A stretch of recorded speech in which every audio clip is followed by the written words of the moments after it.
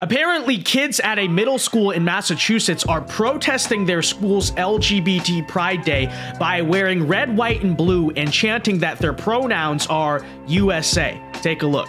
Kids were asked to wear rainbow clothes in honor of Pride Spirit Day, but some organized a counter-protest wearing red, white, and blue or black. The principal sharing a statement to families that Pride posters were ripped down, stickers ripped up. Some students chanted USA are my pronouns, and students showing Pride were intimidated. It was an unruly disruption, in fact, that was organized ahead of time. While some parents were upset, others say it was overblown. Some of the kids threw the stickers on the ground. But, I can only speak for my daughter. She didn't want to wear that to school. It's not that she wanted to hurt anybody's feelings. She says her daughter felt coerced to participate in the... Big shout out to these kids. I'm sure their teachers weren't happy, but they're very brave. Good for them.